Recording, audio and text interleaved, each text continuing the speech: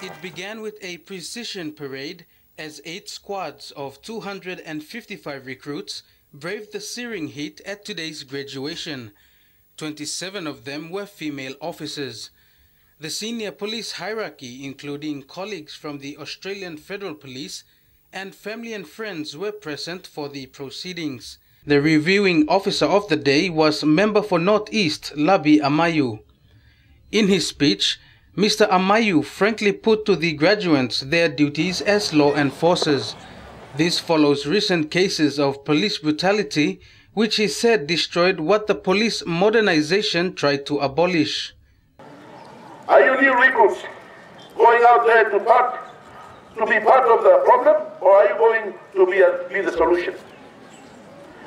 Are you going to stand up and make a difference, or sit down and be drawn by the bad habit that has stripped and eroded the discipline and command and control within the constabulary?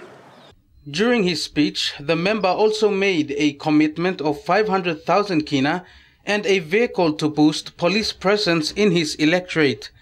For the recruits, it was a tough 6 months of training which culminated today. Young Noah Subrian says he is mindful of the general perception of being feared as a police officer. He believes through proper code of conduct, they can earn back the trust of the people. I'm past told something all happen outside.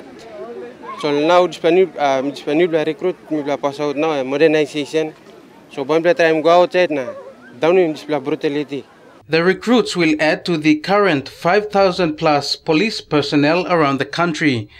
This is part of the police modernization program of increasing numbers to fit the United Nations required police to civilian ratio of 1 to 400 people.